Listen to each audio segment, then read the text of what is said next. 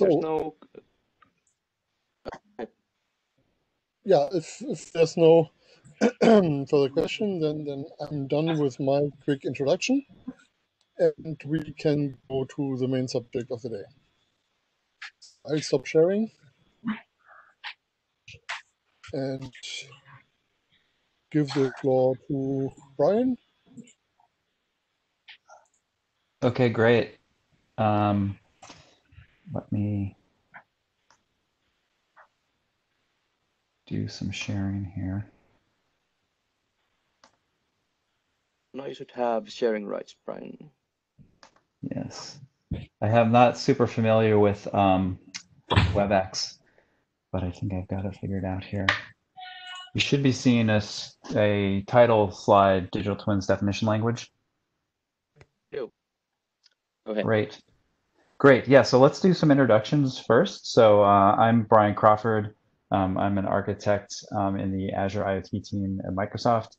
And one of the things that I've been working on is the Digital Twins Definition Language that we're going to talk about here.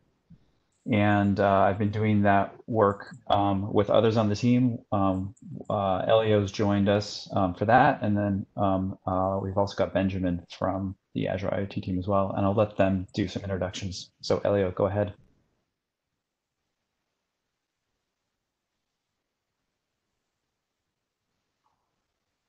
Hi, my name is Elio Damaggio, and I work in the Azure IoT team together with Brian. And I'm Benjamin Cabet. I work in the Azure IoT team looking after all things developers. And in a previous life, I was doing lots of open source. Some of you might know me from my days at the Eclipse Foundation and the doing a lot of MQTT, Colab, like with M2M and all that stuff.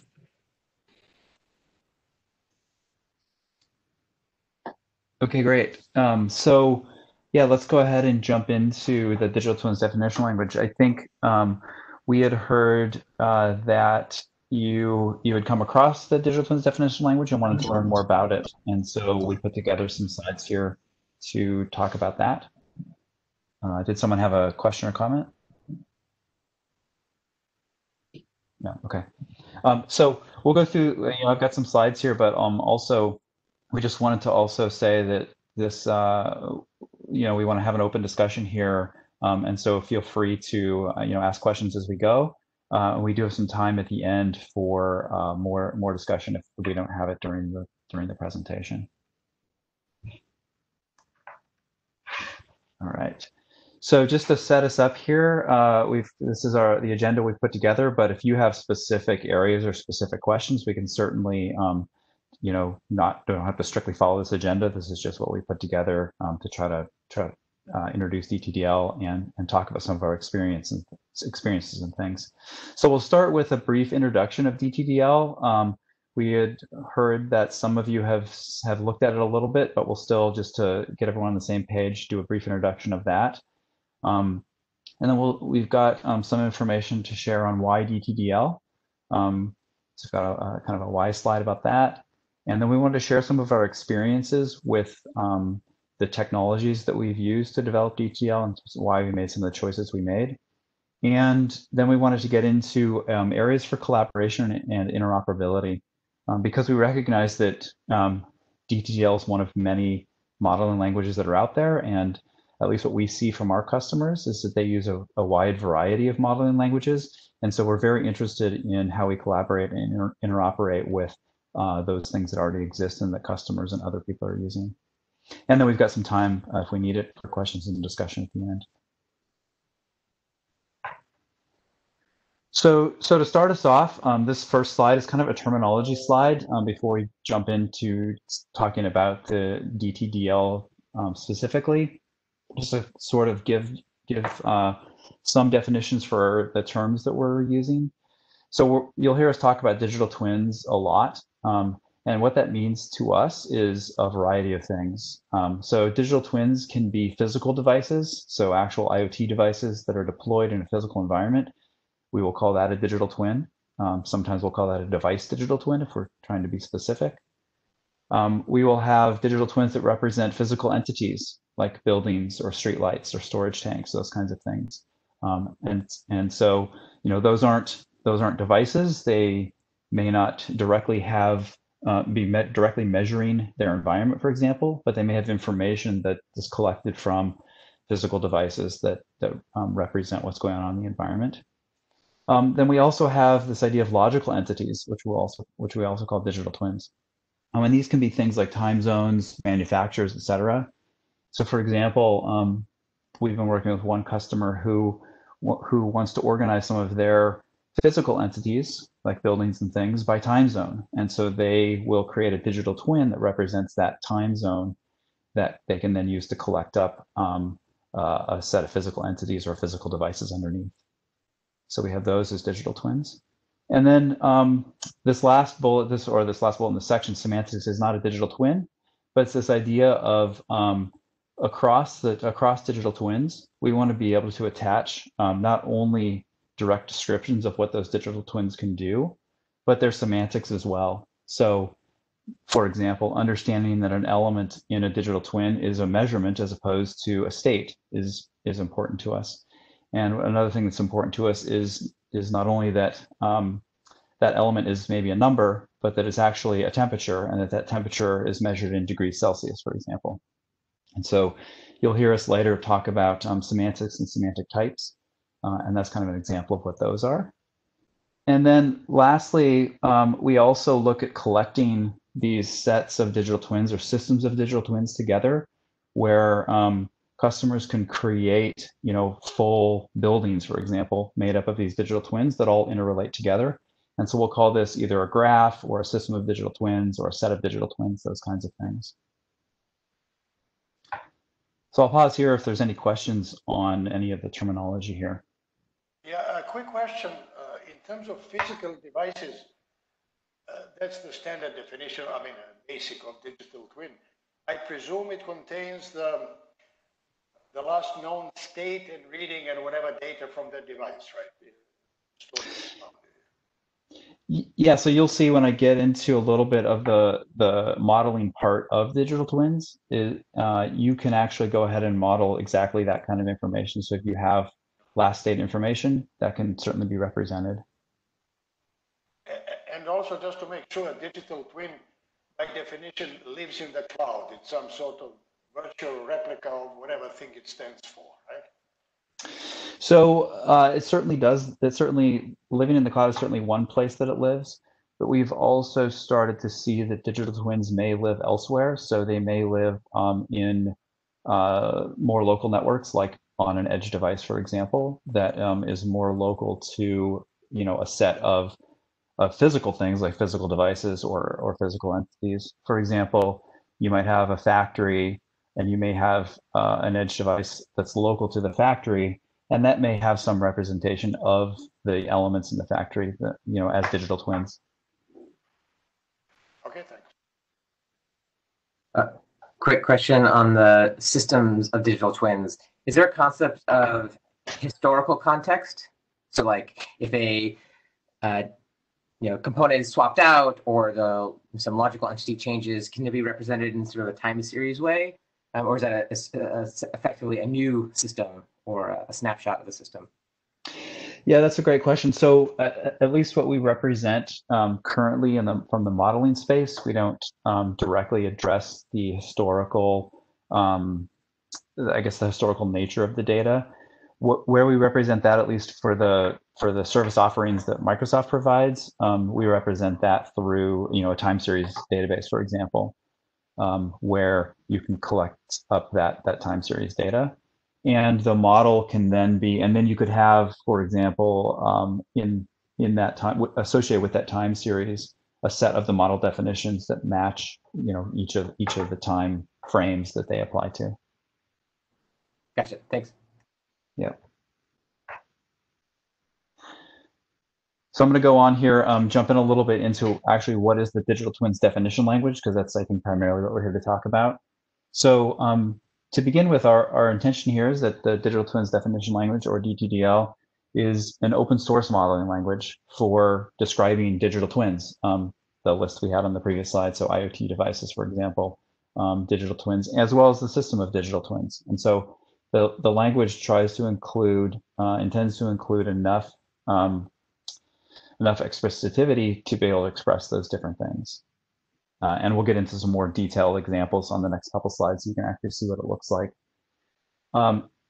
And one of the big reasons why we wanted to introduce modeling and then, and through DTDL in our case, is to enable this contract between the specification and the consumption. So what we were seeing before this is that in many cases, devices and IoT devices and IoT solutions would be very tightly coupled together because there was no contract, no formal contract. The solution had to be written to specific devices and understand the specific interface for each of those devices. What we're enabling here is this ability to specify a contract in a language agnostic way that an IoT developer or digital twin developer could produce, and then separately a solution builder could consume. And that contract is then the common way they exchange how each side works. Another thing we get out of modeling as well is the ability to have contract enforcement and model-driven clients. So with that contract, we can now entertain the idea of having enforcement. So if a digital twin says it has a particular property or state, that could be enforced at the appropriate layer. And then you can also start to build model-driven clients where a client no longer has to say, it works with device XYZ. Instead, it can consume the model and understand that and provide, appropriate UI or whatever for each of the devices that it chooses to use. And then more specifically, DTDL is really a meta model. So we call it the digital twins definition language. But what it really is under the covers is a set of RDF classes and chapel constraints that describe the meta model, which then, in turn describes what you can actually express in a DTDL model. So a DTDL model, we use JSON LD, which we'll get into a little bit in a couple slides as well. We use JSON LD as the main language for expressing DTDL models. And if you're familiar with that, that's really just a set of RDF triples. And in our case, those are RDF triples that conform to our meta model. So although we use the word language here, it's really a set of classes and shackle constraints that describe this under the covers. And our intention here with this is to be programming language agnostic.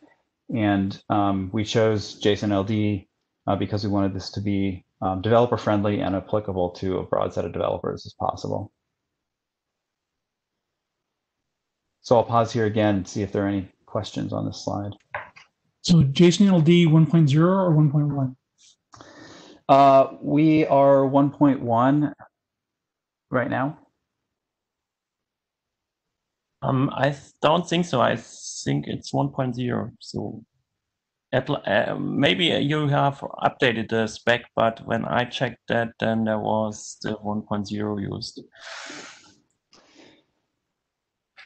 Yeah, I'll have to go check, I guess. I thought that we had moved up to 1.1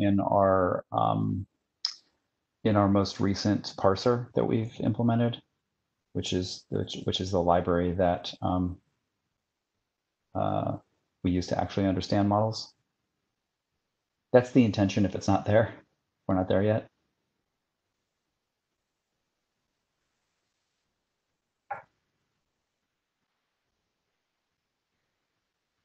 Okay, so I'll move on to an example here of DTDL just so you can kind of get a sense of what it looks like. So it is JSON, like I said, and specifically JSON LD. And this example model here is expressing an interface, which is really the top level element that we use in DTDL to describe what a digital twin looks like. So interface is describing the interface that the digital twin exposes. And then in that interface, you can express different things. This example shows that this particular digital twin has a property with the name and its data type is string. It has telemetry that it sends that's called temperature, and its schema is double. And then it has a command that is called update that doesn't take any arguments and doesn't return any response. So it's just a simple example here. And then just to expand on that, and I've got a picture of this as well. These are all of the top level concepts that you'll see in DTDL. So the interface is the very top level concept that you use to describe the functionality of a digital twin. And then an interface really then describes the property telemetry command, which we just saw in the previous slide in the example. And in addition, it can describe components, which is a way of expressing containment to other interfaces. It could also contain a relationship, which is a way of expressing a reference to another digital twin. And then each of these property telemetry command, component, and relationship have a schema or a data type.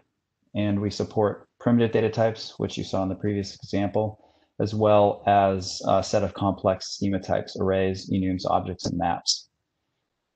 We also support interface inheritance and for specializing your digital twin interfaces. And then lastly, there's this idea of semantic type, which I briefly mentioned before, but this is a way to add additional semantics onto those properties, telemetry commands, for example, where you could say not only is the telemetry, a named temperature and its data type is double, but that it is also measuring temperature and that the temperature units are in degrees Celsius. And you could even get more specific with semantic types. You could say this not only is this measuring a temperature, but maybe this is measuring, outside air temperature or body temperature, different types of temperature as well. And all of that's there to provide that semantic information primarily for solutions that are built on top of this and for machines to be able to reason about this data. Quick question on that. Yeah. Are those variable in the sense, can you add an arbitrary number of relevant annotations to a particular point, or are they limited for a digital twin of a particular type? You can only have certain kinds of annotations. Yeah, so I think if I understand the question right, you're asking, is it sort of unlimited where you can add these? I don't actually have a good example on this slide. The way we express this is you just add more types here. You create an array of types. And so from that perspective, the array can contain as many different semantic types as you want it to contain. We do currently in the DTDL v2, if you went and looked at the language document, it does have a list of semantic types that we consider built-in semantic types that are a set of common measurement types. So temperature, humidity, etc., velocity, a whole bunch of types there, along with their units. And what we've done right now, and this is where it sort of differs between the language definition and implementation, is that the current implementation has some limitations just because of where the implementation is at. But the intention here with the language is to be able to support semantic types across property telemetry command and even properties in relationships at some point. And another quick follow-up, do you have a vocabulary of those semantic annotations? I'm referring to something like Haystack has a large vocabulary of those, and IoT schema is trying to also standardize them. So do you have your own, or do you use one of those? So right now we have our own that we've created that that you can easily use from DTDL. But one of the places we actually want to talk about collaboration is how can we start to bring in some of those other definitions. One, now I'm trying to remember the name. There's another one, I think it was QU type or something like that, where there is a set of, like you're saying, there's a vocabulary of those based on standards, a set of useful semantic, what we call semantic types, but a useful set of these, measurement types or whatever you want to call them. Yeah.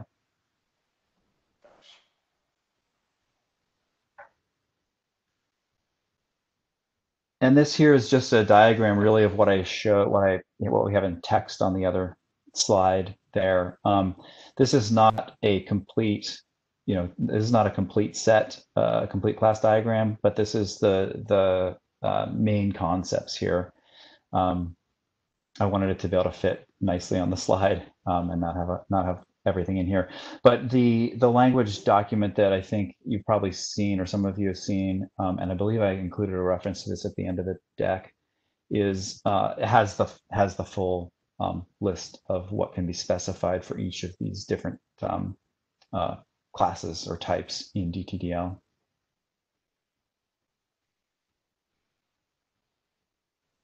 So I'll pause here for questions, or if Ellie or Benjamin want to jump in with anything additional here. So is it fair to say that you're focusing on the data modeling aspects, but not the protocol level? I don't see any indication of particular URLs or HTML or HTTP. Yeah, so yes, exactly. So at the DTDL level, we haven't focused on protocols. And there's one area that we actually have later on in our collaboration side, where we want to start to figure out how to express what we call a binding between DTDL and different protocols. Of course, we have one that we use for our own services, and that Microsoft produces. So, for example, Azure has an Azure IoT Hub that IoT devices can connect to. We have a binding, what we call a binding for that describes how DTDL connects to the protocols that are used there. But I think it's an area where we want to actually expand that and collaborate on that more generally.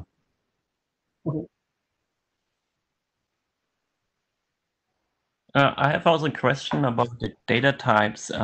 Do you have designed your own data type, or do you follow some known data type scheme, like from JSON schema or something like that?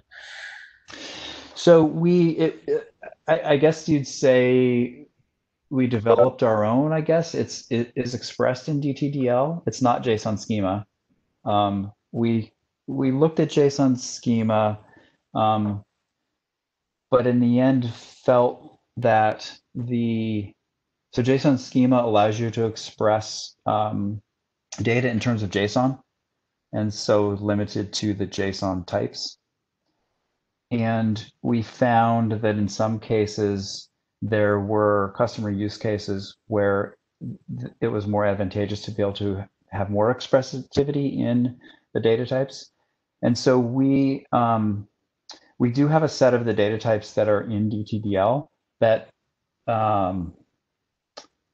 yeah, I guess it's not really correct to say they're derived from the XML types, but they are, that's where we started from, is the set of XSD types that are represented in RDF, but they are not those types in the end.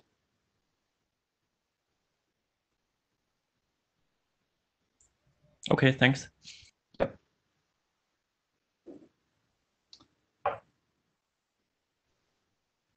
Okay, great. Let's go on to, so this slide I called the why slide. When we were prepping for this meeting, it sounded like there were some questions around why DTDL and why choices around JSON-LD and those kinds of things. So I wanted to put together a slide here and be able to have a chance to talk about some of that. And so one of the, one I think very reasonable question is to ask why DTDL and not, another modeling language that already exists. And so we certainly did look at, a set of other modeling languages that are out there, from things like OPC-UA and Vorto and others. And all of those are great, and all of those actually we have customers that use a variety of those modeling languages already for their solutions, and so we certainly want to be able to support those customers. But we also found that we wanted to be able to support these other kinds of things in, in our IoT solutions. So things like device modeling and digital twin modeling, we wanted to be able to bring those things together where it's not only about devices. We wanted to be able to express the relationships between digital twins, where you can start to build up, like we talked about earlier, start to build up those systems of digital twins through a set of modeled relationships. We wanted linking or reuse, where you could describe a custom data type or schema, or you could describe a an interface to a digital twin and reuse those things through linking. And we also wanted to be able to do what we call semantic types, or attach additional semantics to the model elements. So those are some of the reasons why we chose DTDL, why we chose to do DTDL and not directly adopt only one of the other modeling languages. So that said, though, what we actually are expecting to be able to do is customers, like I mentioned, customers are using a variety of different modeling languages, and that's where we want to start to look at the interop between those existing modeling languages and DTDL. We've started to do a little of that internally, but I think with this meeting with you, hopefully we can have some more discussion about that a little bit later on. So I'll actually pause here on this first bullet and see if Elio or Benjamin want to add anything, or if there are any questions on this first bullet.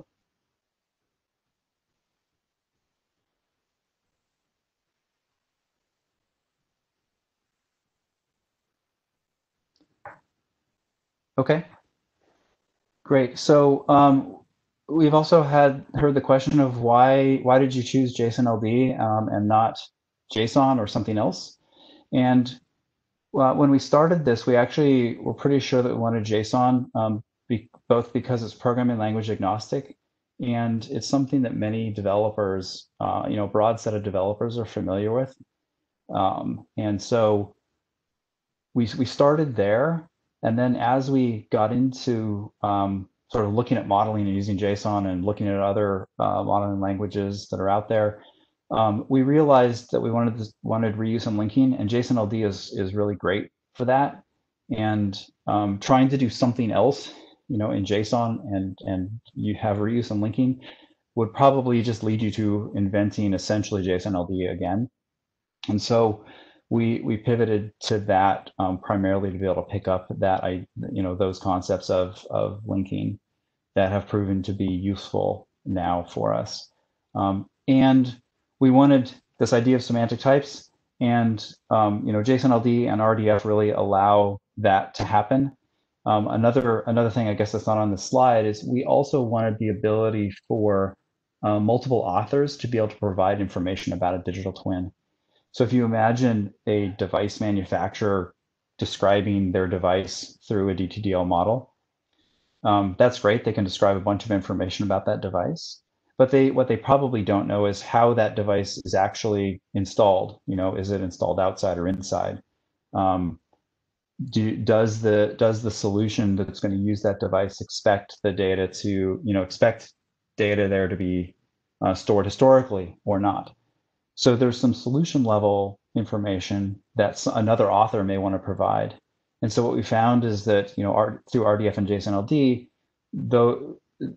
the ability to be able to provide information after the fact, or in addition to a model that was provided by an original author was present. And we wanted that idea as well, so that we can have, so that you can build up a view of your digital twin over time from different authors. So I'll pause here again for questions on this second bullet.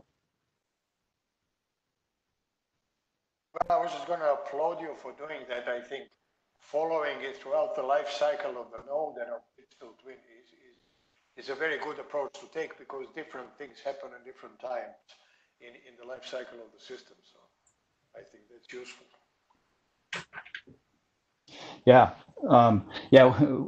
we think so too. And while we haven't fully realized that in our in our current implementations, if you were to look at those, that is something that we do have on our roadmap and that's one important thing that we're getting out of JSON-LD. Yeah, the funny thing is we had actually some similar discussion a few years ago with the thing description.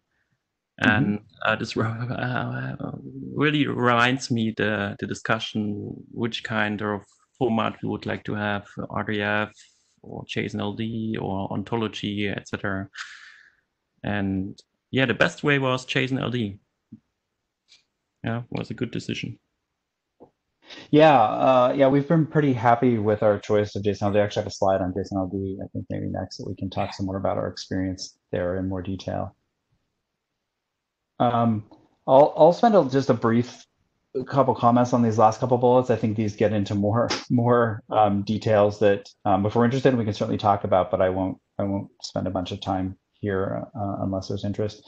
So one thing that we've seen with some approaches, in particular when people use OWL ontologies and then create what we call instances or entities of those classes, is that they actually use triples for both the class definitions as well as the instances or individuals, and that certainly works great in that environment.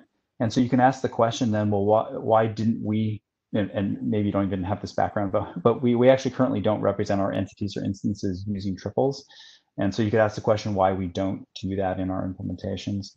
And we just found that really developers weren't quite, broadly speaking, developers weren't quite ready for triples. And we didn't want to have to push the requirement to do triple processing or JSON-LD processing onto customers for every entity. And so we actually have this split where we use JSON-LD, RDF, et cetera, for the modeling side. And then on the instance or entity side, we just use traditional REST APIs with just JSON entities. Would you mind going back and talking a bit more about your use cases? So what kinds of contexts and applications do you choose being used in? Yeah, sure. And Ellie or Benjamin, you can jump in here as well, but I would start with there's actually a broad set of different use cases that we see. So one set of use cases we see are the physical devices that are connected into the cloud. So you may have a set of devices that are monitoring some a manufacturing line, or monitoring something in a building, those kinds of things. Then we get, and so there's sort of a set of device oriented use cases where you've got those physical devices, you want to do device management over those devices, you want to be able to collect data and analyze data and produce insights from the data coming from those devices. And the modeling there helps us, helps the solution understand what the data is that's coming in. Before we had modeling, the solution would have to essentially be coded to understand this piece of data is going to be a number, this piece of data is going to be a string, whatever. And then when we go more into our digital twin space, we get into use cases like buildings, building management, or city management, those kinds of energy grid management, those kinds of use cases where people want to be able to model things that aren't devices. They want to be able to connect them together into systems, and they want to be able to draw data, aggregate data, produce insights from that data to be able to improve energy use in a building, for example. And so from a modeling perspective, we want to be able to provide, again, the modeling there where the solution can understand what the entities are that they're connected to, so they can understand the difference between a building and a floor and a room and those kinds of things. Right. So just a follow-on question. Can you compare this to like what platform 4.0 has been working on? And in particular, it doesn't seem you have behavioral modeling explicitly laid out here. Can you comment on do a compare and contrast with like the platform 4.0 language, which you may have forgotten? So are you asking about? Well, 4.0 has a language that they use to define digital twins.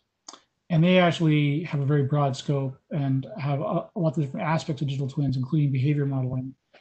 I guess the question is, can you compare and contrast with what Platform 4.0 has been working on? Yeah, and when you ask that, are you talking about OPC-UA in that context or a different modeling language? I can't remember the name of the language. Does anyone here on the call remember it? There's a particular standard language that Platform 4.0 has been defining. I'm blanking, and I'll have to get back to you on it. Never mind. No, that's okay. I was pausing there to see if Ellie or Benjamin knows. So OPC-UA we certainly see in Platform 4.0 and in industrial IoT, which I think is what you're referring to when you say Platform 4.0. No, I'm not. There's no language. Oh, you're not. It's not tied to OPC-UA. It's more general modeling language, more like yours.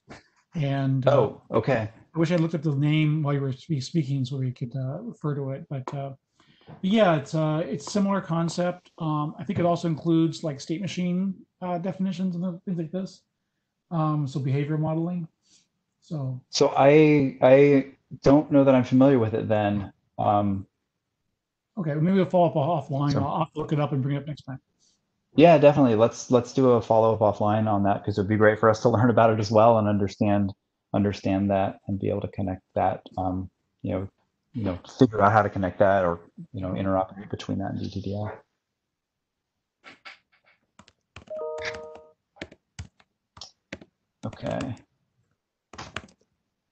Okay, so I'm going to just, we talked briefly about our experience with JSON-LD, but I created a slide here just because we've actually been pretty happy with using JSON-LD.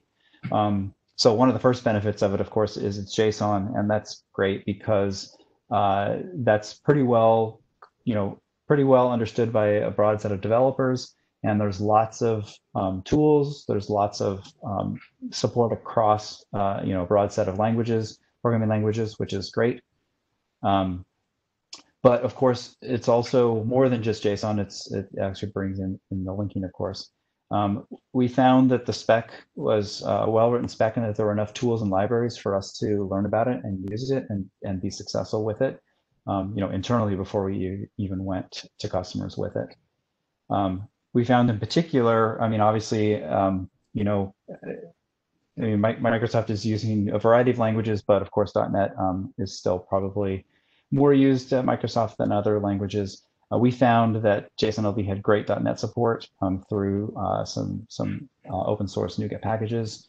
We also do heavily use JavaScript in some of our projects, and we also found good support for JSON-LD in JavaScript.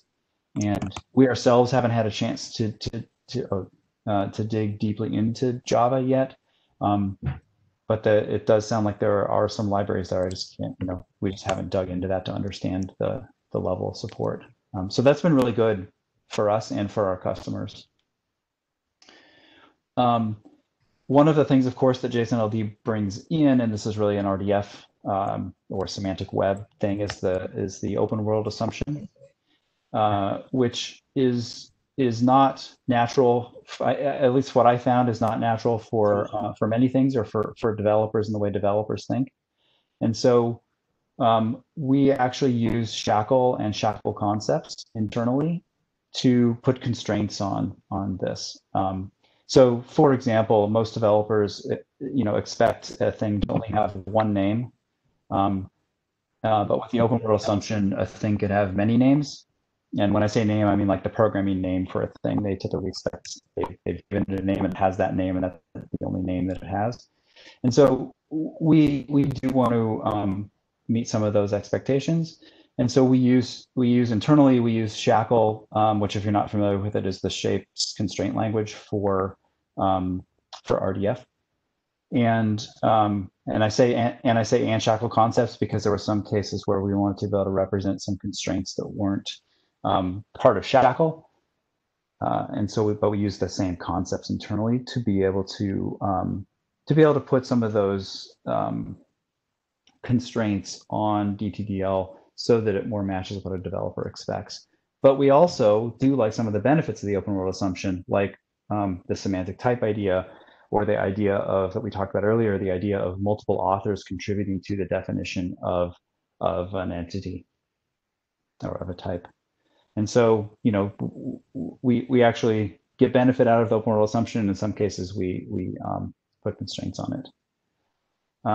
As we expand out from just JSON-LD into some of the other related technology, like Shackle, the shapes constraint language, Shackle does cover a lot of what we need. And we did find there were some constraints that we wanted to express that weren't directly expressible in Shackle. And if you're familiar with Shackle, Shackle has basically an escape clause where you can use Sparkle, which is it's the query language for triples. I don't actually know if I know what it stands for.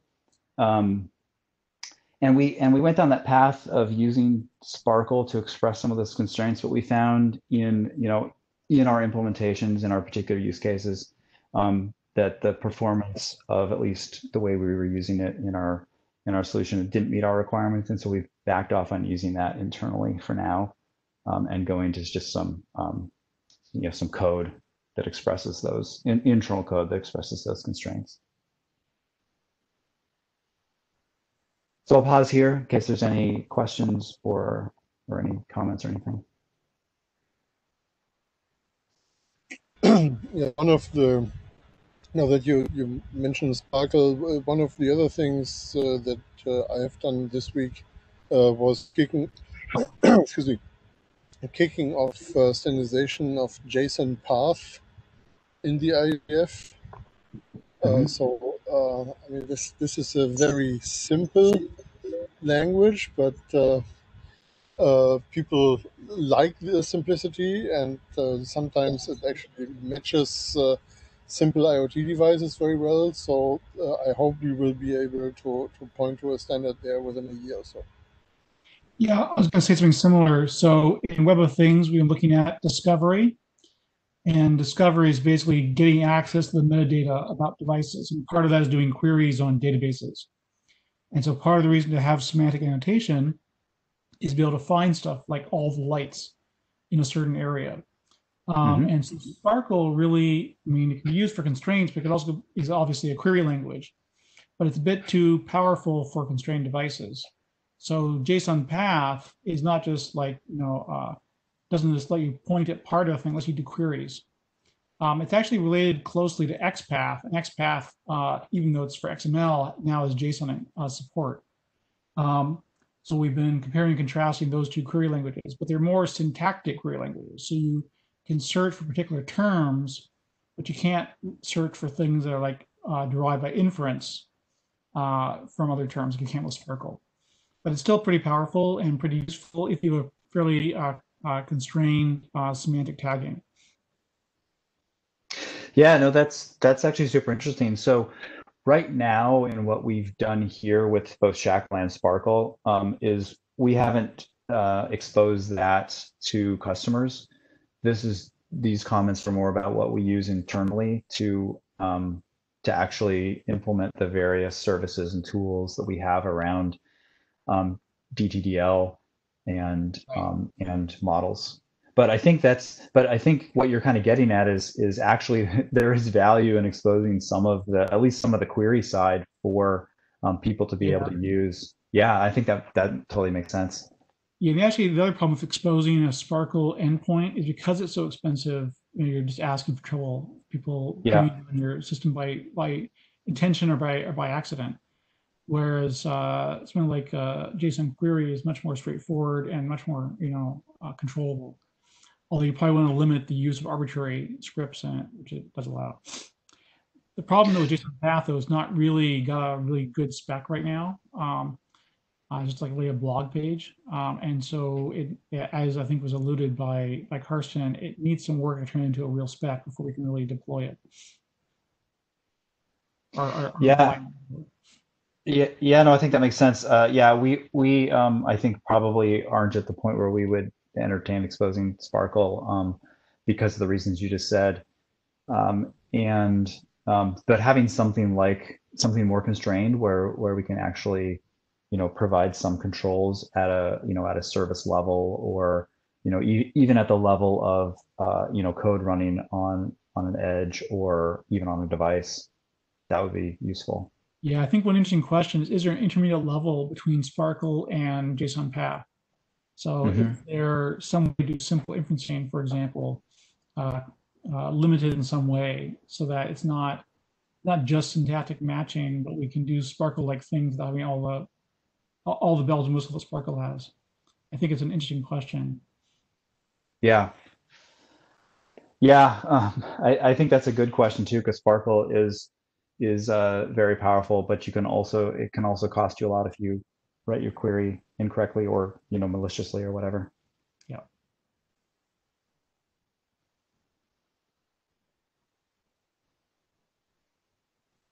Okay. Yeah, so now I think the next couple slides get into some of the sort of expanding beyond just what's in DTDL, but actually how DTDL interoperates, and where we wanted, where at least we've had ideas around collaboration. So to kind of get us into that, this slide talks about some ideas that we have around interoperability with other specs. And so in particular, we've been internally looking at OWL ontologies as well as OPC-UA information models for industrial IoT. And so when we sort of think about DTDL, really that meta model, if you will, is that it's analogous to OWL or the OPC-UA information model. And then the DTDL models are those, either the things you express using OWL or the models you express using the OPC-UA information model, for example. And in many cases, at least for the things that we've looked at and experimented with, we've seen reasonable transformations to and from DTDL models. We don't think they're perfect. We think that they're, depending on what features of different modeling languages have been used, that not everything may be expressible, either in DTDL, or maybe there's some things in DTDL that could be expressed somewhere else. From a DTDL perspective, the way we've looked at this is using semantic types or extension types or whatever for this interoperability or extensibility. And so this example here that I'm showing, if you're familiar with OPC-UA, OPC-UA has node IDs in this particular format that identifies the node, this I equals number structure. And in DTDL, for example, that contains characters that aren't allowed in a DTDL name. We don't allow the equals. We only allow really alphanumeric characters because it's designed to be used in programming languages. And so, you then have this problem where this particular, if you were translating between OPC-UA and DTDL, how do you represent that special ID that OPC-UA has so that you don't lose that data? So that you could go into DTDL and still then consume a DTDL model that referenced back to some, OPC-UA element. And what we've looked at here is this idea of these extension types, which you can see an example of here, where someone could define an extension type. I just made this one up called OPC-UA property. And so on a property in a DTDL model, I could add in this additional type that's called OPC-UA property. And then that property can come with, its set of properties that can be expressed in that element. In particular, this one, I just made this up. I called it node ID. And that node ID could carry that extra information from OPC-UA. So we've started to look at this idea of being able to carry information along in DTDL that may not be directly represented in core DTDL through this extension type mechanism. Now, this extension type mechanism is more right now kind of on paper. There's a little bit of it implemented, but it's not fully there in all of our implementations yet, but it's something that we're experimenting with.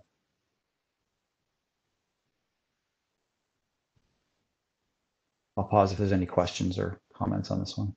Yeah, you seem to imply that your processor would only recognize the node ID, keyword, let's call it, if you also have type OPC-UA property. Is that the case? I mean, you don't have to add something to the context file to get it to recognize that? Oh, actually, right. There is a bug on this slide. Oh, okay. There would be an additional context here. You're absolutely right. So no big problem, but yeah, okay, cool. Yeah, exactly. So no, but there would be an additional context to bring in the definition. That's actually how we've looked at adding, allowing model authors to express the use of additional extension types is by adding additional context. That would then you would then have, in essence, the definition. And if you look at this from a DTDL parser perspective, what happens there is that the parser actually would expect to be loaded with what we call, I guess, call a package. We haven't settled on all the names, but a package of the definitions of what OPC-UA property is. Essentially in a set of RDF classes. And we would our DTDL parser then would then say, okay, I now understand what OPC-UA property is, and I understand that it has this additional field called node ID, and so this actually then does form a legal DTDL interface, and in particular a legal DTDL property, because it understands that additional extension. So does the shackle process help you do that, or do you have to write additional code to associate those two? It seems like shackle might be able to do that, but I would have to go. So I am not the expert on everything we did with shackle and outside of shackle. I'd have to go look specifically, but yes, we are using where we can. This is exactly where, at least in our implementation in our parser, where we do use shackle to say, look, this like property is defined, actually now remembering. So when we define property ourselves, we define it as an RDF class, but we also define the shackle constraints that go with that. And that is where we say property must have name, and it must be a string, and it must have schema, and it must be, one of these elements. And then optionally could have description and display name and those things, right? Yeah, the shackle rules are what you normally would do with like a JSON schema. To process a JSON, to process a JSON LD, you use shackle rules. Yep. And so then when someone authors this OPC-UA property element, they would do the same thing. They would describe it, what they can describe in RDF, they would describe that as an RDF class, and then they would also provide the constraints. So like, for example, OPC-UA property might always require node ID to be there. That could be expressed in that extension. Thank you. Yeah.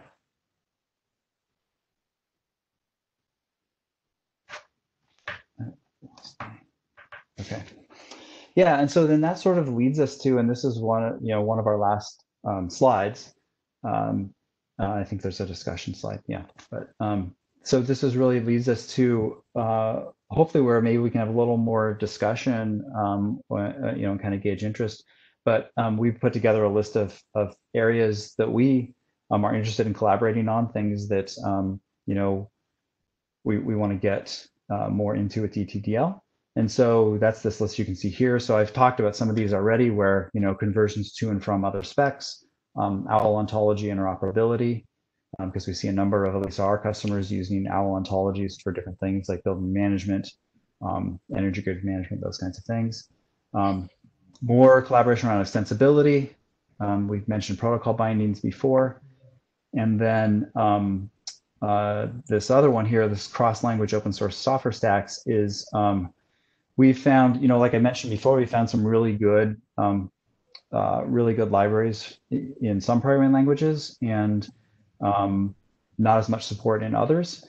And so we're interested in that as well, in sort of beefing this up to having a good set of cross-language open source software stacks for really primarily JSON LD that would be production grade and that would be tooling ready for us as well. And then more stuff that we probably haven't thought of. But and then lastly, I just mentioned on this slide the Digital Twin Consortium, which is a consortium that Microsoft and many other companies and organizations are a group of, where it's designed to influence digital twin technology. And it's a place where it looks like there's some collaboration that will be starting up there on DTDL. So yeah, so I wanted to pause here and actually kind of open things up to discussion, other ideas for collaboration, find out what you're interested in, where we can work together more.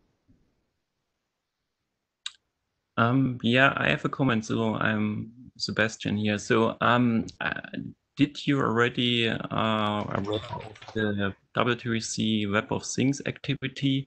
Since we started a new charter beginning of this year, and we have there the topic Thing Description Template. And the Thing Description Template is actually, I would say, 100% identical what you're doing. And I did a few months ago, I did a kind of comparison of DTDL and Thing Description Template. And if you like, I can quickly show you the comparison if you're interested in. And Sure. Yeah. Do you want to do that here or at another time? It's just one slider which I can share you. So let's do it. Do I have to? Yeah. I'll stop sharing. Yeah. Yeah, and just so you have some context as well, we have been looking at Web of Things and sort of keeping track of what's being released there publicly. And I agree. Like there is a lot of overlap and similarity here, and so I think it would be great to to have some more discussions. We've seen Web of Things sort of evolve over the years, as as you can imagine, DTDL evolving as well, and so it's been good to see. I was already in exchange with Chris Green. Is he still involved in that topic? He is no longer involved on that, so we should probably, have you connect with others, me for sure, and Elio, and probably Benjamin as well. That's then I understand why he's maybe not answering my emails anymore. Yeah. Okay, yeah. So I understand. Okay, but can you see my screen or my slide here? Yes. Okay, great. So I did a comparison with the detailed DLL version. I think this was the first version, so it's not up to date, but I think it still looks very similar. And yeah. And I compared this with what we are named as Thing Description Template here. Mm-hmm. And I took an example from your web page, and I said, okay, let's define completely the identical thing with Thing Description Template, and you can see there's really the identical information in there. Except the change is that we just say, okay, this has the Thing Description form, so we have our own namespace for that is hosted by the W3C. And what you see here, I just integrate your context, which you have defined also here in the on the button. Can you see my mouse? Yep, I can. Yep. Yeah. So we just integrate that, and then we define all this identical stuff what you have there. So you have the ID here, you have the add type here. So we have the thing as a core class definition and thing description, which we integrate. And then I simply say, okay, this definition follows the interface from the DTDL. Except of the display name, we have using title. The title is something, yeah, it's just a different name. And yes, and what is also a little bit different, but it's only a naming thing, is what you call as property command telemetry is at W3C Web of Things property action events, but completely the same intention. That, yeah. Sebastian, you could still add @type telemetry in the definition for the temp event and actually connect this semantically to the DTDL ontology. That's right. Yeah. Yeah. And so, you could say @type Azure property or whatever, Azure property, Azure telemetry. Yeah, that would help. I also want to say we shouldn't put too much emphasis on the change in syntax, because in fact our original syntax for Web of Things looked very much DTDL under JSON 1.0. It's only when we went to 1.1 that we could switch to the map approach that was a little bit cleaner and a bit more, didn't have to have all the at types everywhere. But I think we should look in the devils in the details here in terms of are they really interconvertible? Are there details on how you handle events, for example, that don't map one-to-one? So I think it'd be useful to look into the details here, but I think, yeah, at the highest level, they are very clear. The one thing we do have, though, is we have forms, which basically create a protocol binding. Yep. So there is this additional aspect in TDs and protocol plans. Yes, that's right, but this is not focused in the template, right? The template is actually information. That's true. In terms of integration, this week you could provide a TD template and a TD that would give a web of things interface to a DTDL system that uses DTDL. And likewise, you could probably import things as TD templates into DTDL. So it could probably work both ways. You could have things that are described using TD that you could import. And it seems like this is pretty low friction and low loss. Well, the question is, can we turn that probably into a certainly? You know, is there run it in a plug fest? Yeah, is there a project we can define where we really, you know, try to build a bidirectional converter, for example, and really discover whatever all the little, you know, corner cases and things. I suspect there are some, especially under events and actions, because we ran into a lot of fun things about, and things like, you know, but I think it's definitely worth looking at to uncover gaps at the very least. But yeah, I think if it's just a different syntax and there's a bidirectional converter, then for example, having links in a thing description that point to a DTTL as its, you know, template would then be feasible if they can be formally interconverted. Yes, and I actually think that's a super interesting idea of being able to just from you know, from a model being able to reference another model that is at least you know, is maybe RDF under the covers. Yeah. I'm very interested in understanding where we can do that versus conversion. Like I think conversion is, you know, is useful and is probably valuable in many cases. But I can also imagine if someone's already got their TD template, for example, or a set of those for their solution, why even convert them? Could we reference those? You know, yeah, that would be great. Or the other way around. Formally converted, I just meant, are they semantically equivalent? Yeah. If it's possible to do one-to-one conversion, then they're semantically equivalent, and then you could just, you know, get the information directly. And I'm just saying, proving that they're equivalent can be accomplished by building a converter. I guess another question here, though, is what's your standardization plan? So are you planning to you know, proceed with a standards body for DTL? Yeah, I don't know, Elio or Benjamin, if you have more, if you would have more context on that question. Hi, this is Elio. We're the long-term plan is definitely we would like to make this a standard. We do not have a plan that is publicly shareable right now. We're definitely working on it. We're very eager. We know that to a certain extent we're late starting that. We're just like so busy getting stuff out. So that's definitely high on our priority, but we don't really have like a specific plan.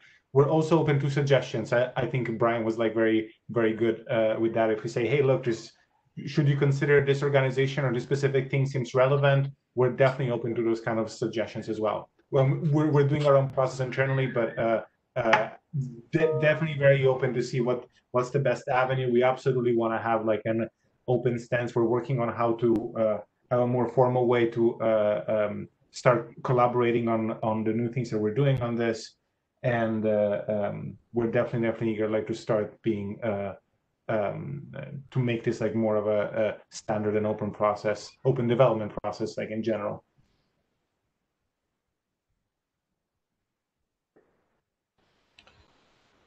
Great. Oh, go ahead. Yeah, I don't know how you are open to maybe to that we maybe can invite you to one of our next Web of Things meetings where we're discussing the template stuff. And I don't know if you're interested. I think we can, plan something and that you can join of our meetings. Yeah, I think that would be great. And I know we haven't really reached out on that. It sounds like you've talked to Chris Green in the past, and it sounds like we should, you know, refresh that contact and conversation, get that going a little bit more. Yeah, and this was actually what I was with Chris Green exchanging, and yeah, and then one day he doesn't answer anymore, and so. But I think it's really almost identical what we're doing, and I think we will be more strong and can work with on that.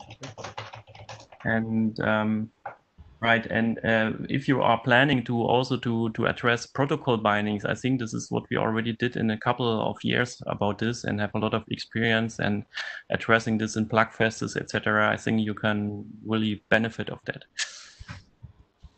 And this is Benjamin speaking. Can maybe the group at large help us at Microsoft understand where you would see in the future the discussions happening? Because I mean, there's DTDL. We're on GitHub, so maybe like the particular example that you shared, Sebastian, that could be an issue where we discuss the stuff. But of course, that also has some Web of Things bits to it. So discussion could also be on the Web of Things mailing list, and or this could be someplace else. Where do you guys see like the best forum to have at least the public part of the discussions, which I hope would be the bulk of the discussions? You know, one constraint of the Web of Things meeting is we have to satisfy the W3C's patent policies, etc. And there's different forms of meetings we could adopt, but it would essentially be public. See, if you want to have, you know, under NDA or some under intermediate form of confidentiality, we have to make different arrangements. But if you're on public GitHub right now, I think it's Yeah, and Microsoft is member, of course, member of the W3C, and they are also member of the Web of Things interest group. So it's quite easy to contribute. Already agreed to the legals, so it's just a matter of making sure what you state in those meetings informs what you want to say under those constraints. So certainly that's feasible, and as we said, we have a charter to build a template definition. So I think, you know, that would be one path for, you know, the like fast track standardization effort. Right? Might have to tweak a few things to bring things into alignment on both our sides, but I think it'd be very valuable for us to be in alignment a year and a half from now, right? Mm-hmm. I think having two different standards that differ only in the names of things is kind of awkward. Yeah. Yeah, I think it'd be great to have some more conversations around this in particular. Yeah, well, you asked what would be a good forum for conversations about this. You are in one of those forums.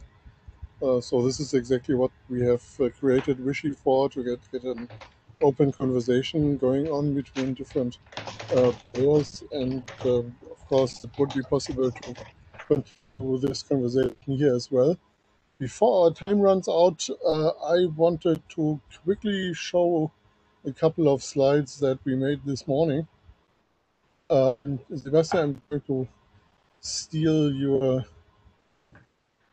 presentation. Yeah. There we are.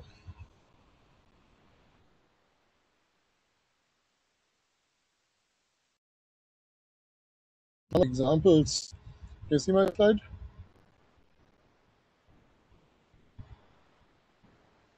Yeah. We looked at one of the examples in the GitHub repository, which is copied here on the slide. It will look familiar to you. Of course, it's another thermostat. And there are things in there like telemetry, property, and command, which are in SDF events, properties, and actions, and various descriptions and schemas and so on. And there's also, for the action here, the temperature report, there is a return type which is described by a schema. And essentially the terminology here pretty much maps to SDF terminology. So property action event is property command telemetry. Object is probably close to component. We may have to work a little bit on the object terminology. Input data and output data is request and response. Label is display name.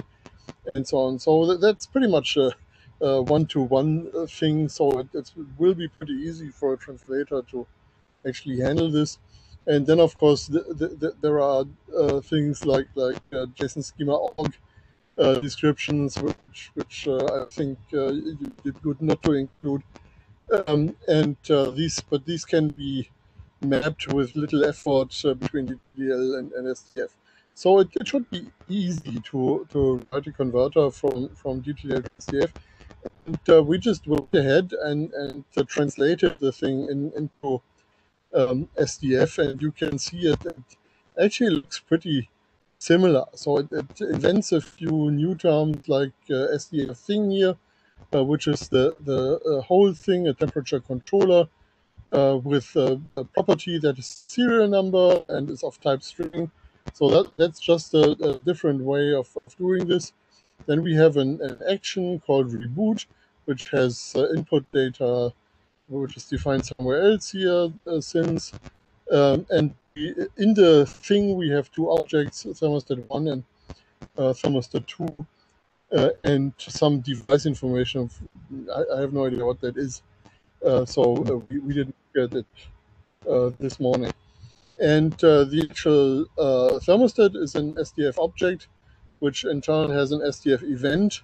And that is a little bit clumsy in SDF right now. So you have to have a pointer to a data structure here, the SDF output data. Maybe we can clean this up in the next version a little bit. We have a property, we have two properties, target temperature and max temp since last reboot. And again, these are JSON schema org type descriptions with type number. Units is something that is specific to SDF, that is using the ZML unit names. And we could make another table that maps the ZML unit names to the GTDL unit names. So it should be relatively easy to get a converter going between the two. And this is really what we are trying to push forward in the SDF world, that we actually have converters. And we have a process called pressure testing, which means we feed models into the converters and see, can we actually generate useful SDF for that? That is essentially what moves the language forward. So, for instance, if you look closely into this SDF action, that is a little bit clumsy how the output data is defined with all these JSON pointers. So maybe we can make this a little bit simpler. Yeah, and the actual SDF data, the data types that are defined here are pretty straightforward. So this is really one of the things that we could push forward quickly, make sure we have the converters available. And to do this, of course, it would be nice to have more than 2 DTDL models. So if you have 100 or so, that would be good for actually pressure testing converter. So if you can point us to resources we can use for that, that would be very useful. And of course, it would also allow us at the SDF side to make sure we actually can take in these DTDL models and represent them in SDF. Yeah, I think this is really encouraging, actually. I have to apologize. I'm not super familiar with SDF, but I already took a note earlier on to go learn more about it after this meeting. So I will definitely go do that for myself. I think in terms of getting more DTDL models, we should be able to provide some more of those. You know, many of the ones that we're working with that we see internally are from customers, and so we probably wouldn't be able to share those, but there probably are. I do believe that we have a good set of example models for sure around the digital twin space, so things that are some devices, but also some non-device things. And so I think we can probably pull from those examples and tutorials that we have to get a better set here. And just to ask, are you familiar with the one data model work? I guess for me, and I don't know if Ellie or Benjamin are, I've heard the name, but I actually also haven't spent enough time to dig in there.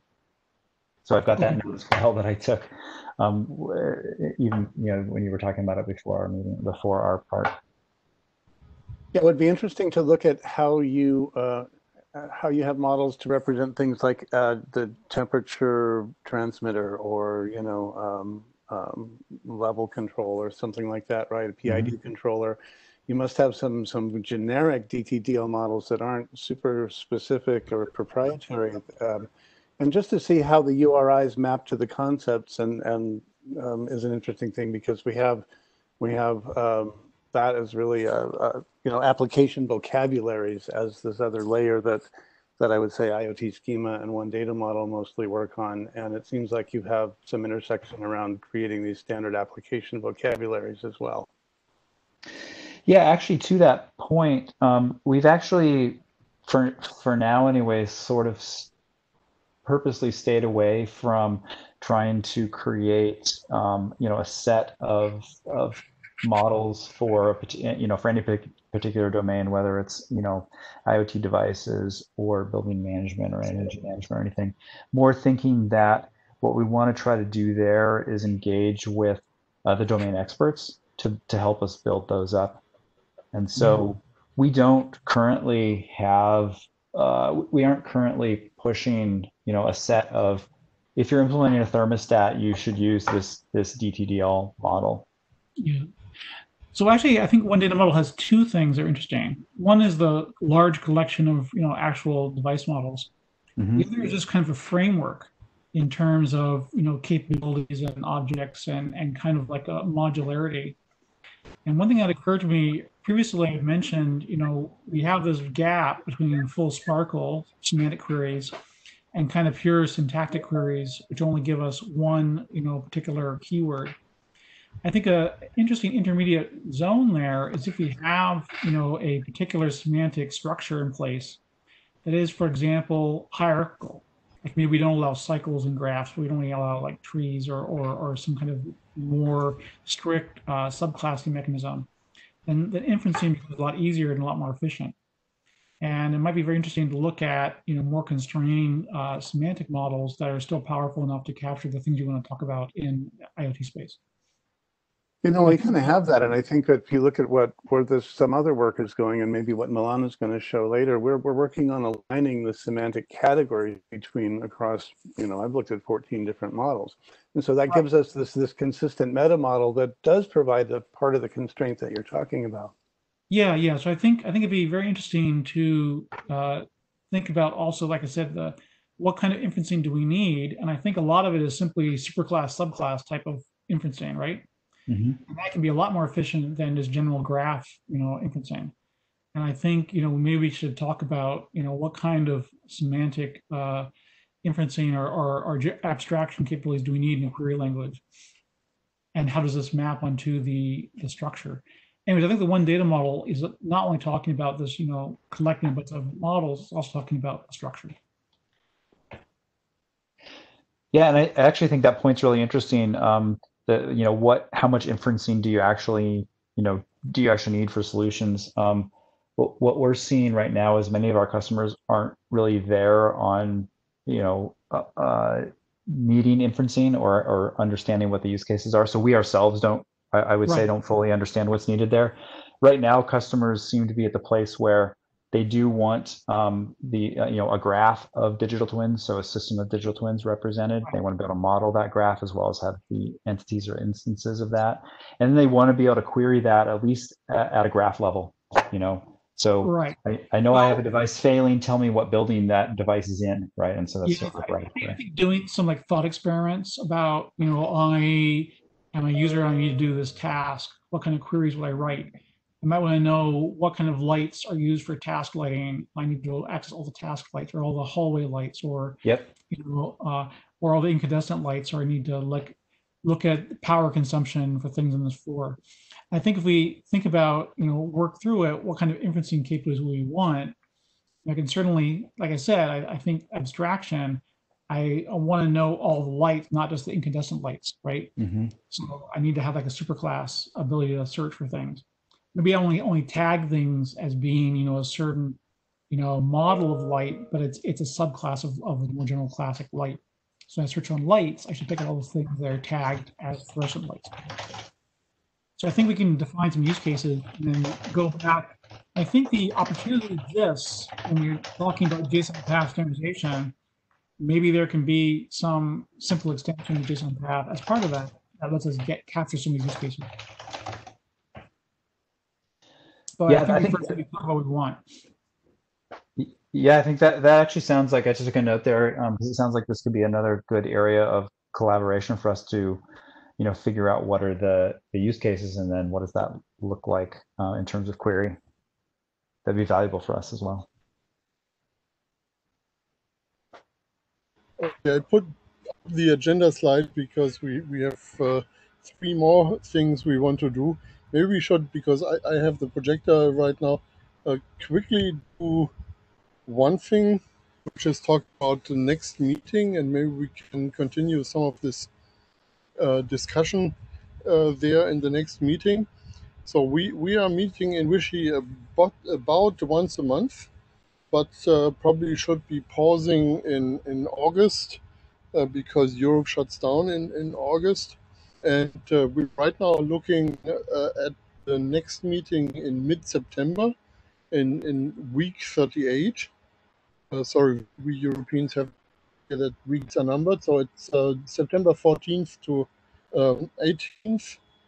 Is that fundamentally a bad idea for anyone here? Okay, so what we will do is we will send a doodle to the Think2Think research group mailing list, and everyone who is not subscribed to that, this is a low volume mailing list, so it's probably a good idea to join that, to know what's going on in the Think2Think research group in the Wishy activity, and then we can look when exactly we are going to have the next meeting. Okay, question. I did put in the minutes all the Web of Things conflicts that I know about for the next year, basically. So. Mm-hmm. Yeah, and I had a question for the uninitiated.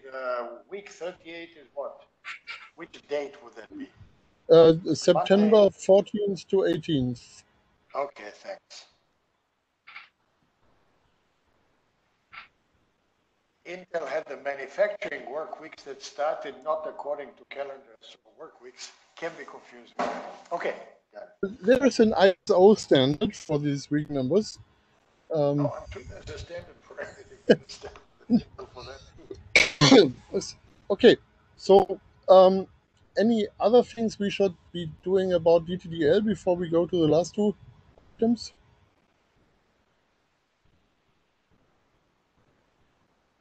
So I'll wait for some pointers from Brian to more DTDL models we might be crunching. Is there anything you would want from us? Yeah, I mean, I think the things we had talked about from our side that we wanted to get out of this call and is how to collaborate going forward and what the areas of collaboration, areas of interest are. And I think we got some of those and as next steps. So what I've got is, yes, sending the some more models, and then also looking at collaboration between SDF and DTDL, as well as Web of Things and DTDL. And I should say 1DM, SDF, Web of Things. By the way, Brian, if you look at it, 1DM and SDF are kind of 1DM, or rather SDF comes from the 1DM group. So it's basically the same thing in the sense it's not 2 different things, except it also has the data models that Michael mentioned earlier as part of its work scope. Yeah, okay, that makes sense. So those things, that's what I have in my notes, and those seem like good for me, good next steps and areas to start. Does that match what others were thinking?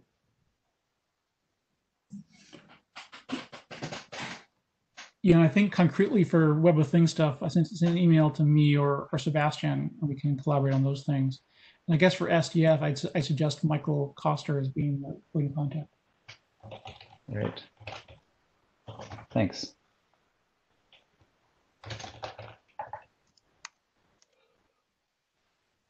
Oh yeah, I was a bit distracted. Yes. Sorry to volunteer you. Yeah, I was Thanks a lot, actually. Brian. Yeah. Mhm.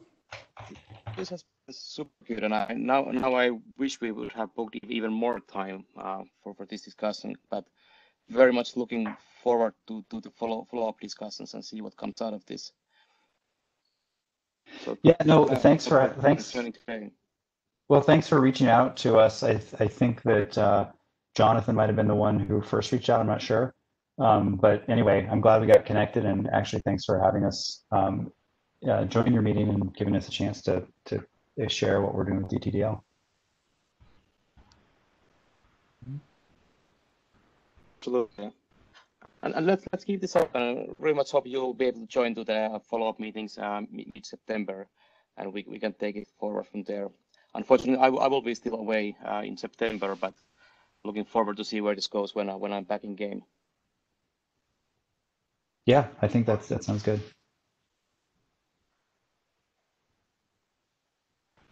Okay, wonderful.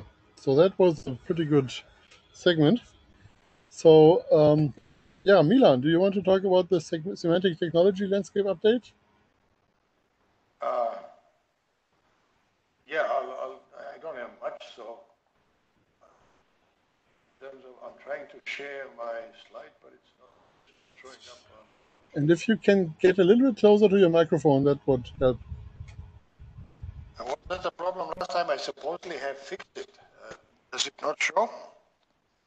It still sounds like you're about 200 meters away. Still? Okay, anyway. Slightly I better. will be fixing that now. But, Yeah, slightly better. now what happened? I'm sorry, the disappeared from me and I got the Microsoft share out now. So for those of you not familiar with WebEx, you can actually zoom in WebEx, so it's not necessary to make this full screen. I'm trying to share the app, and now it's not showing me that option, which normally it does. WebEx is a bit weird. No, I was using it yesterday, but it seems like a different version of WebEx. I have something. I'm sharing Microsoft PowerPoint. Just everyone can zoom in with the controls at the right side of the slide, and then you can move the image back, and then you will have something like a full screen view. And it now disappeared on me. Okay, it's acting up the WebEx for me, but let's leave that alone. I mean, we won't be debugging it. Now, so you do have something, right? I see. I see a slide, and if you can avoid putting other windows on top of this, thank you. I'm trying just to share the content, not the slide. I can make it bigger. So. I think it's good enough the way it is now. I think we should just proceed. Okay. So anyway, not much has happened. I just thought in terms of what needs to be done. I guess everybody remembers it was a month ago already. We discussed whether we should do a document that does a description of IoT standards in a common way so that one can relate. So basically do the abstract definition of the problem and the concept. Actually, I have that slide. I wasn't sure if Microsoft guys are going to be there or not. But we wanted to create a paper, DRTG draft, that does standards description in a consistent manner. And we discussed what it shouldn't do. I did a straw man on the common criteria. There wasn't proposal, not much discussion, and Michael Koster and Michael McCool offered to contribute some of the previous work and the work in progress that they had. So in terms of, so I was thinking, okay, we need to start, and I have some pros that I want to use for this document, at least that I will use in the initial draft of the document. And so we need to start the document. I don't know if there are volunteers other than myself who can do this in two ways. I can wait for volunteers, or I can, again, do a straw man write-up, and then we can pile on that. My belief is, and I don't know if that's shared by others, that we should aim for a more general audience, not just info model connoisseurs like us. I mean, people who are familiar with at least one, probably several models, but rather to somebody, a more general practitioner or researcher of IoT who basically is kind of aware of the problem, but not of the details. So I would suggest have some prose to explain the lay of the land, what it is, and in addition to tables and comparisons. I think just tables and comparisons, in my experience, don't quite communicate the same thing. They're complementary, but prose is important. So in any case, I was going to draft some prose after August, as Carsten pointed out, and include the criteria and terminology description, and hopefully elicit some feedback from this group on the written document, I guess, based on the past experience of the documents we were recently reviewing. That might work better than just the PowerPoint solicitation. And then, is there a question? Well, I'll wait until you're finished talking. Sorry. Oh, I can, it's fine. Well, yeah, so I was going to say, I'm happy to contribute. I think we need to focus on here is just getting logistics set up so that we can do so. You know, setting up, you know, a GitHub repo or whatever, maybe a meeting with a smaller number of people so that we can just pile on and work on things. I think I can start as simple as an email between, I think Michael Koster and myself volunteered already. I think others want to do that. We could start with us three. But I think we just need to get the logistics sorted out and get started. Okay. Can do that. So what's the right way to do this? Is it a GitHub repo with an MD file or whatever for the an IDF template? So for starting, it's actually even simpler to just do this on a wiki page. Right. But we can move that to a GitHub repo because the GitHub wikis actually are Markdown files, so you can just seamlessly move them over to repo and do a more structured approach. Yeah, I think GitHub gives us issues and PRs and things like this, so I think that would be more appropriate. Okay. Easier to apply to. So Carsten, you're suggesting the wiki, right, to start with? Yeah, but Michael said he wants to have issues and pull requests and so on. So maybe we can really jump into a Markdown document right away. Yeah, I think we down, then stick on a GitHub repo somewhere and get started. And then we can start chucking content in. What's a good name for the repo?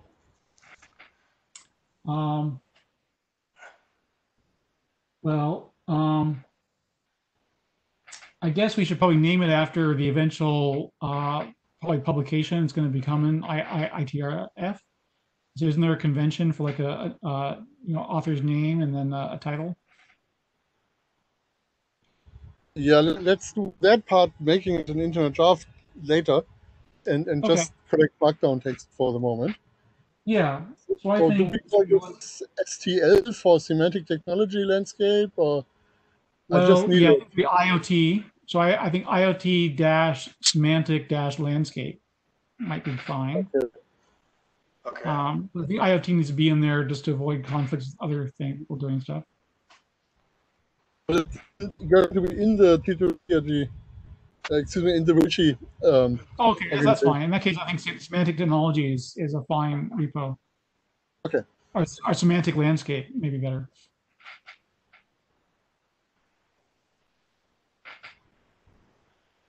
Okay, so Carsten, you are creating that, right? I'm creating it right now. Yeah, that's what I figured. I'm just thinking. Great. And so I guess we also have like tables and CSV files or spreadsheet stuff too, right? Yeah, we can cluster. As I said, I'll move the pros, and then we can see what it amounts to and take it from there.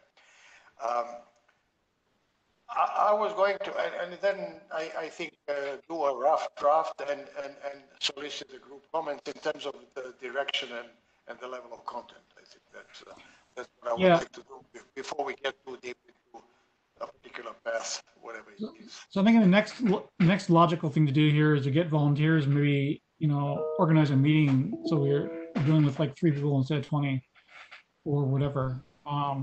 and work on handing out subtasks. Okay. And For example, and one other thing I was going to propose, which we don't have to do now, but as a thing going forward, as we started describing individual standards, I think it would be very useful for a number of reasons to have contributions and at least feedback from STO authors of those standards we want to cover. And right. So I think in the group we should put some pointers I have for lightweight M2M. Joaquin, I was going to do possibly from OCF, Michael, if he wants to be tortured. But Yeah. he's a co-author, and you too. They can, we can shape it in a way that represents OCF properly anyway. And the same for Web of Things, because ideally, I want to keep the editorial authority with the authors of the paper, but give every input, get every input from the guys who actually do it, and make sure that their stuff is represented fairly in the sense of whatever, in the context of the paper. So that would be ideal. So I would like to, with the group, help identify for the initial set of things. I said we have lightweight M2M. I think IPSO is now basically, I see them as the same. And OCF and WebOD is what I would start with. And then we can try to do that and then iterate in terms of, are we getting the vocabulary, use it as a pressure test, are we getting the vocabulary right and the taxonomy and covering the right basis, and then possibly expand it later for others. At that point, I would declare version something or another of the paper and then go forward. I mean, and then we revisit and go forward. So that's basically the suggestion. Okay, so people can send me their GitHub account so I can add them to this repository. We can start right away. Okay. Send them to me. I'll put them in the chat here. August is in 2 days, and then we stop or what? Are we doing this the European way? I'm in Europe, so I'm inclined to take the August off. But anyway, we'll send emails. Michael, whom do you want to be the ringleader on emails and on stirring the pot? I think you're this ringleader. Okay. But yep. Thanks. Yeah. By the way, this is something I've been wanting to do for a long time, and a lot of people want to see something like this done, but fewer people want to bother with it. It's a sizable task. It's one of those. It should be done. Okay. Castellan, you want this in the chat note, or you want actually my whatever works for you. I'll send you email. My WebEx went to some minimalistic mode with the it's playing numbers on me. I'll do Okay. So that's what I had. So that's how we can get started. We have 10 minutes left, and I really wanted to hear Sebastian's idea. So I hope you don't mind if we switch to Sebastian now.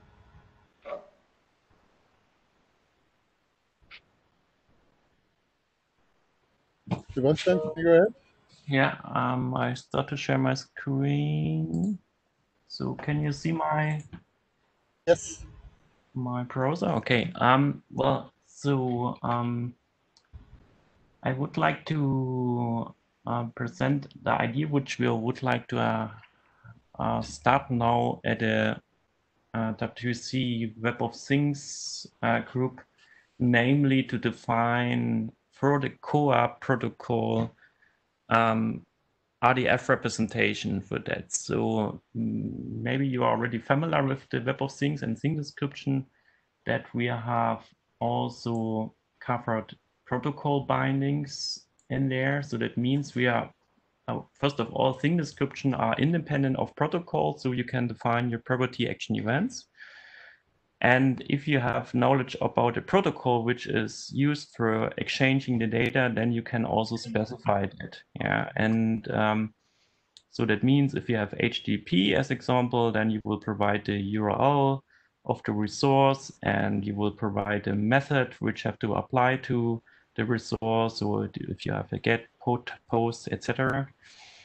And the idea what we like to do is that we are try to cover as much as possible protocols which are out there. So I would say the most heavily used IoT protocols like MQTT, HTTP, CoAP, etc. So there is the idea to cover them. And for HTTP, there is already RDF representation available. So that means we can simply reuse existing term definitions which can be assigned to HTTP. So we can simply reuse the ontology file for HTTP. So we can, for example, name the method name or method term to say, okay, this resource has to apply a get method, for example. And for the same thing, we would like to do for the other protocols, like for CoAP. And we have already written down this terms, which I think is a kind of small set, which would be cool to have also the terms defined as a RDF, so that we can simply integrate them in a thing description. And you will find here in the binding template document already the first proposal of the terms. However, we don't have RDF representation behind. So we don't have ontology, which simply lists all the terms in a formal array, which we can simply integrate in the thing description. Yeah, and this is the idea of the work, that we are starting this kind of process to define an ontology, RDF ontology for CoAP, where we can use or reuse the existing terms, which should be very equivalent what you can find also in the CoAP specification, also in RDF-based representation like in thing description. And right, and the reason why I like to start the discussion here, so first of all, I would like to make aware of that.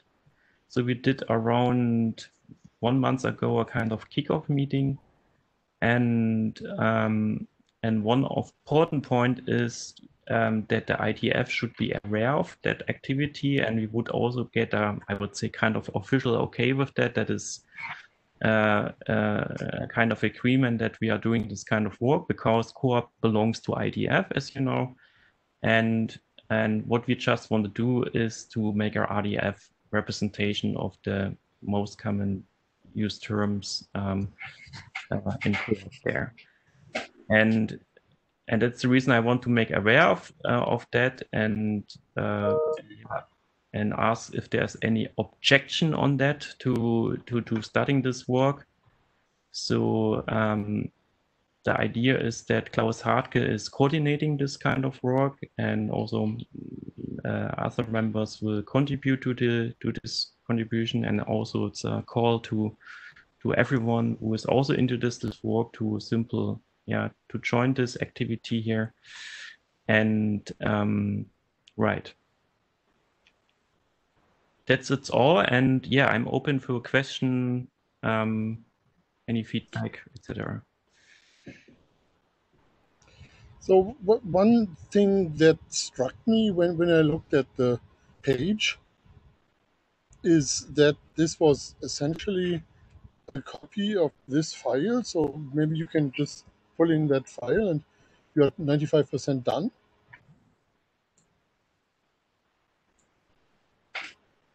Do you see what I pasted in the chat? Yeah, I will open that. Well, it's an XML file, so there are readable versions of that. Yeah, so I think Carson, we want is a machine readable version of this data expressed in RDF. And in fact, we actually want to have a fixed URL for it so we can reference it in a context file in the thing description. Yeah. So I think part of it is simply mechanical. It's simply taking this information you just pointed at and converting it into a TTL file that we can link to. Yeah. Or yeah, a set of definitions in JSON-LD. maybe a couple of lines of XSLT is all that you need. Maybe. I think we also, though, want to have it available at some fixed URL somewhere. And maybe this is someplace, something that could exist. Where does this go on the web, right? So that's the other question. So I have some problem to open the link. Ah. But it's an XML file, so the browser may not be able to show it. Okay. Yeah, so I guess the question is, if it's XML, then in theory there should be a way to use a XML pointer or something to point a particular thing in here. And that can be the link that we use in JSON LD for each of these concepts, right? Yeah, I mean, this is maybe a very good input. And I mean, to be clear, so we don't want to change anything. Yeah, we want just to bring all the co-op as it intended to be used to, also in the same meaning there. Yeah, and I was not aware of this file. It's still struggling here. So it may not cover everything, but it covers all the things that are growing. So you may need a couple more things that actually come from the document. But all the things like option space, method space, RT values, and all this stuff are being maintained by IANA. So having the ability to pull in IANA XML and turn this into something like RDF might be something that we should be cultivating here in Wishy. Yeah, if we could automate the process of creating the RDF from this, that would be great. Yes. And again, it's going to be a few lines of XSLT or maybe some Saner programming language. I don't know.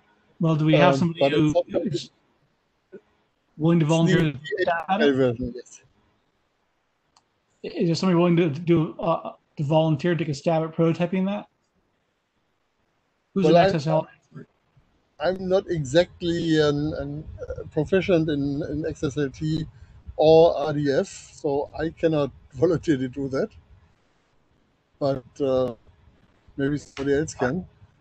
Yeah, I think it's a very good idea, and I think I think the work is actually quite easy. Yeah, it's just, I would say, someone take some time, and I think we will be finished in maybe in 2 days. Yeah, and I think it's not this is not a rocket science what we're doing here. Yeah, but if you have already this kind of full list here, then it helps quite easily to transform this in an RDF representation. Yeah.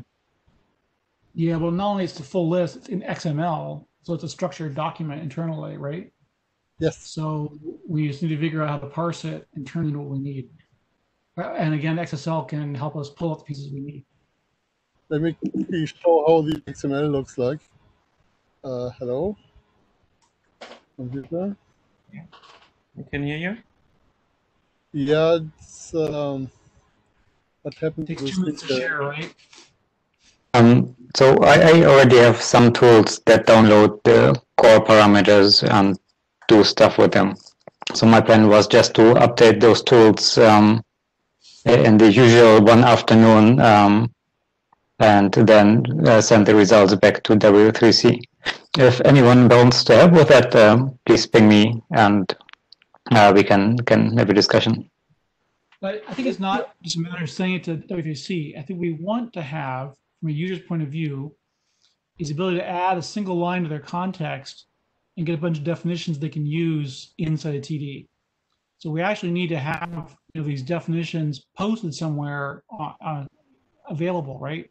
And yes, and then we need a little bit of glue to put those dynamically generated vocabularies together. Yeah, I think we need to publish, a note or something somewhere, or an RDF-RC explaining how to use these terms inside a JSON-LD document. So that's kind of where the protocol binding. So we could do that in W3C, but is it the right place to do it? Is the other question we have.